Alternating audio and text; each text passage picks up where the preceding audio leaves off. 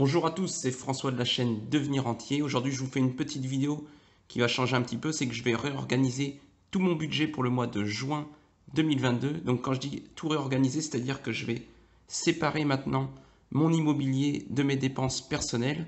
Donc l'immobilier comprenait 2 locations, un crédit immobilier et une assurance immobilière qui me générait un bénéfice de 443 € par mois, qui maintenant je la loue exclusivement à une enveloppe pour l'immobilier. Donc au lieu de mettre 180 € par mois dans une enveloppe immobilier, maintenant je vais mettre tout mon bénéfice qui servira potentiellement à payer d'autres charges comme le comptable une fois par an, des impôts d'ici 5 à 6 ans, j'avais calculé ça, et d'autres frais potentiellement, des petits travaux, etc. Donc là je vais parler que de mon budget personnel. Donc on va commencer avec mon salaire qui sera de 1831,37 € ce mois-ci. Le salaire de ma femme, on estime à 1214,48 €. Donc là, on a estimé avec une virgule, c'est juste pour tomber sur un chiffre rond à la fin. Ensuite, les ventes à 189,15 €, puisqu'on a énormément de choses à vendre. On a des tables basses qui sont encore neuves, qui étaient prévues pour du locatif. Au final, au lieu d'en avoir 2, ils nous en ont livré 4.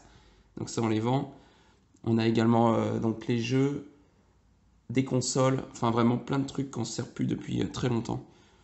En parrainage, 210 € estimés. Et LifePoint, c'est un site de sondage rémunéré où on sait qu'il y a 5 € à venir. Ce qui nous fait un total de revenus de 3450 € pour le mois de juin. Donc ensuite, on va passer tout de suite au crédit perso qui nous a servi à payer un terrain, mais du coup c'est vraiment sur notre personnel et donc c'est ni en société ni en location meublée. Donc ça on le laisse dedans, ça correspond à 1293,18 €. Donc là notre objectif c'est vraiment de se désendetter totalement de ce crédit dès la fin d'année. Donc on avait 30 000 € remboursés depuis février-mars, et donc ça va être très compliqué, mais franchement on se serre un petit peu pour pouvoir aussi profiter d'ici l'année prochaine. Mais vous verrez qu'on ne se sert pas non plus totalement, parce qu'on a quand même un petit voyage de prévu en Corse, et on a quand même de quoi vivre confortablement. Téléphone, on paye 8,99 € tous les deux. La facture de DF qui passe de 64 à 67 €. Donc il y a 2 ans, on était déjà à 67 €. Donc franchement, on est complètement content parce que avec l'augmentation de l'électricité, je pense que notre consommation a dû diminuer un petit peu et ça a été compensé par la hausse de l'électricité.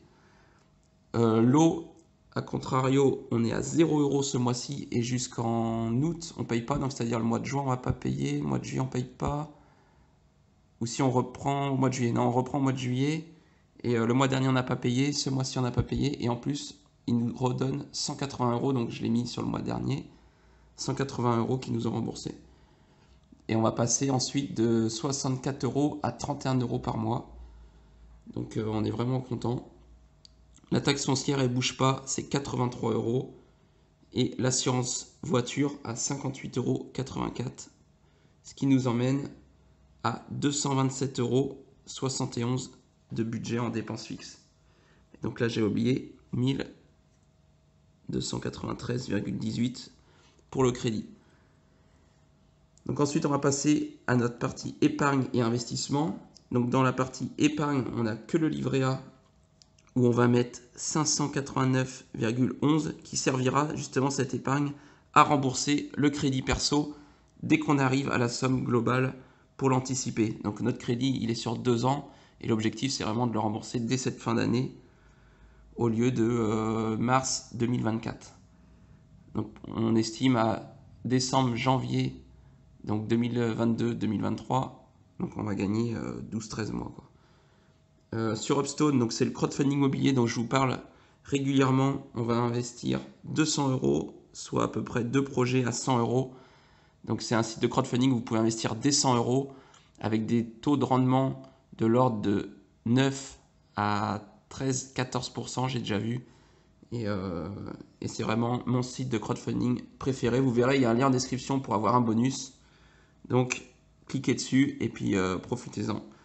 Et ensuite, le vin, j'ai pas pu investir le mois dernier, donc je l'ai reporté sur ce mois-ci. 400 € de prévu d'achat dans une bouteille justement qui n'est pas encore sortie en primeur. Donc ça devrait pas tarder vu qu'il y a de plus en plus de vins qui sortent chaque jour en primeur. Et donc ce qui fait un total de 1189,11. Et donc ensuite, pour savoir votre budget variable, je vais le faire avec vous à la calculatrice. Comme ça, vous voyez aussi. On prend le salaire qui est de 3450 euros. On enlève les dépenses fixes de 227,71 euros. On enlève le crédit de 1293,18 euros. Et on enlève les investissements et épargne de 1189,11 euros. Et il nous reste 740 euros de dépenses pour notre budget variable. Donc c'est-à-dire que là, je vais le noter ici. Donc je l'ai noté ici, 740 euros. Et donc là, l'objectif maintenant, c'est de rentrer sur 740 euros de dépenses variables pour avoir un solde zéro. Donc ça, c'est vraiment ma priorité. Et ensuite, tout ce qu'on gagne en plus, on va le mettre dans notre livret A 589 euros, justement pour accélérer notre remboursement de crédit. Et donc, dans les dépenses variables, on va avoir ce mois-ci 220 euros d'alimentaire. Donc ça, avec l'inflation, on l'augmente. Il y a encore quelques mois, on était à 200 euros. Et donc là, on augmente à 220 pour compenser et toujours manger ce qu'on aime et équilibrer. Ensuite, l'essence, pareil, on était à 60 euros il n'y a pas longtemps. Et on est passé à 100 euros pour rééquilibrer et toujours pouvoir faire nos trajets boulot et loisirs.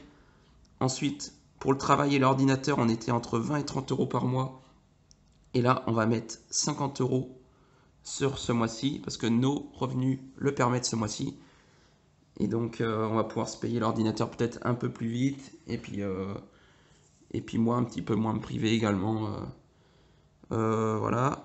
Pour les vacances, je vais mettre 100 euros parce que comme je vous l'ai dit, là, on a payé déjà nos billets de bateau avec véhicule pour aller en Corse une semaine au mois d'août. Et donc là, maintenant, le but, c'est de mettre un max de côté jusqu'au mois d'août pour pouvoir en profiter sur des petits restos, sur le logement qu'on n'a pas encore pris en compte. Et après, notre budget essence, il est déjà pris en compte tous les mois, donc ça, c'est pas un souci.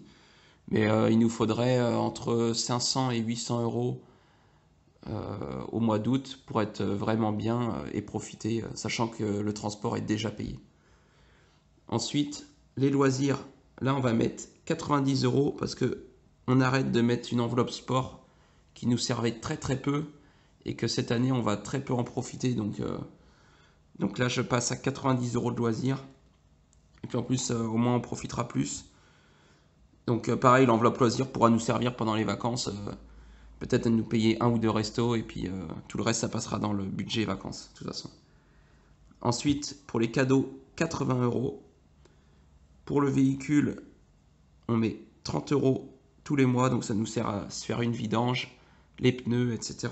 Donc franchement, c'est très utile de se mettre une petite épargne pour notre véhicule de côté parce que ça nous coûte assez cher un véhicule. Donc ça, très peu le font et à la fin, ils se disent merde, pourquoi je paye 200 euros et j'ai du mal à finir le mois. Donc non, vaut mieux mettre 30, 40 suivant votre véhicule. Moi, le mien, il est encore assez récent. Mes vidanges, je les fais moi-même, tous mes filtres, je les fais moi-même. Mais il faut vraiment se faire une enveloppe de côté. Pareil pour les disques, les plaquettes, tout ça, je fais moi-même. Donc il y a très très peu de fois où je vais au garagiste. Et ce qui coûte, c'est quand même les pièces. Après, si vous ne faites pas vous-même et que vous avez un véhicule récent, je vous conseille au moins de mettre 50 euros. Et pareil, si vous faites rien vous-même et en plus vous avez un véhicule assez ancien, bah, je vous conseille plutôt de mettre 80 à 100 euros suivant vos véhicules, quoi.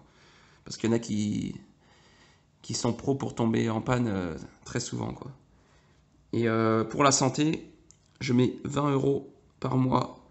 Donc ça nous sert à nous payer éventuellement des compléments de choses qui ne sont pas remboursées. Moi perso, j'ai pas de mutuelle. Ma femme, elle en a une avec son boulot, mais bon, c'est pas forcément super bien remboursé non plus. On préfère mettre 20 euros tous les mois. Ça nous sert pas, mais le jour où on aura besoin, on sera content de les avoir aussi. Et donc là, si on fait le cumul, ça fait 740 euros. Donc je vous laisserai faire le calcul vous-même si vous voulez. Ça fait 740 et donc du coup 740 moins les 740, on tombe sur le budget base 0 que je vous recommande de faire. Et voilà. Et donc ensuite, comme je vous disais, si vous avez besoin d'augmenter vos revenus, enfin si vous avez la possibilité d'augmenter vos revenus essayez de privilégier d'abord votre épargne, vos investissements, justement pour avoir un pourcentage d'investissement beaucoup plus élevé. Donc moi, on peut voir que je suis à peu près à un tiers, 1200 divisé par 3450, je suis à peu près à un tiers d'épargne et investissement sur mon salaire.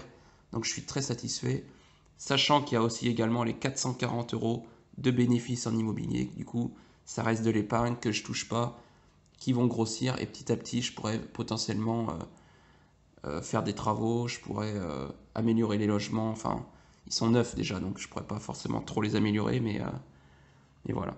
Si tu veux télécharger ce budget, donc tu peux retrouver le budget et aussi le suivi des enveloppes gratuitement. C'est en bas dans la description, il y a des liens.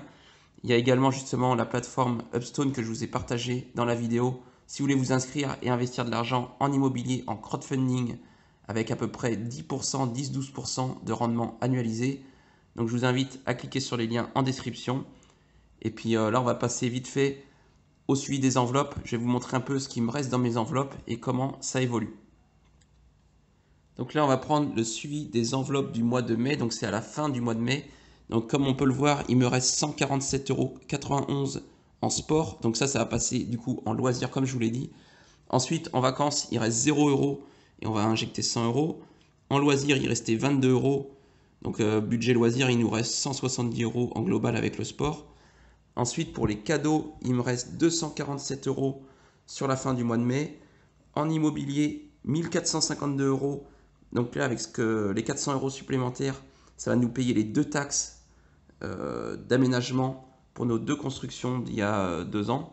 Parce qu'une partie est payée 12 mois après la finalisation du projet et 24 mois après. Donc là, c'est la deuxième partie et maintenant, on n'a plus rien à payer. On va repartir à zéro en immobilier et gagner 400 € de bénéfices tous les mois. Ensuite, pour le véhicule, donc comme je vous disais, on fait tout nous-mêmes. Là, 41 €, il nous reste. Ensuite, pour la santé, il nous reste 30 €. Et pour le remboursement anticipé du crédit, on a déjà mis 2350 € sur un livret. Et donc, je fais 2 feuilles de suivi mensuel des enveloppes. Et donc, pour le travail, il me reste 0 €. Pour l'ordinateur, on retire l'argent chaque mois, donc il reste 0 €. Mais on peut dire qu'on est à peu près à 250-300 € de budget pour l'ordinateur déjà. Ensuite, pour l'essence, on est à 0 €. Et pour l'alimentaire, on est à 16 €. Donc ça, c'est 4 dépenses que chaque mois, logiquement, on revient à zéro. C'est le travail, l'ordi, l'essence, l'alimentaire. Et tout le reste, on le capitalise. C'est-à-dire que chaque mois, on garde l'argent sur nos enveloppes pour justement se payer des plus gros projets. Les vacances, par exemple, quand on arrive à 500 €, on va pas dire maintenant on retire l'argent, on met plus rien. Non, il faut tous les mois mettre un petit peu d'argent de côté justement pour pouvoir se payer des beaux trucs, des belles vacances, des beaux loisirs, c'est-à-dire des beaux restos, plein de trucs comme ça. Le véhicule, pareil, on n'a pas envie de rouler avec une épave, on veut rouler avec des pneus neufs parce que ça va consommer moins, etc. Donc il faut vraiment prendre tout ça en compte quand vous faites vos enveloppes et justement ne pas diminuer vos enveloppes juste parce que vous pensez que votre enveloppe grossit trop. Donc voilà.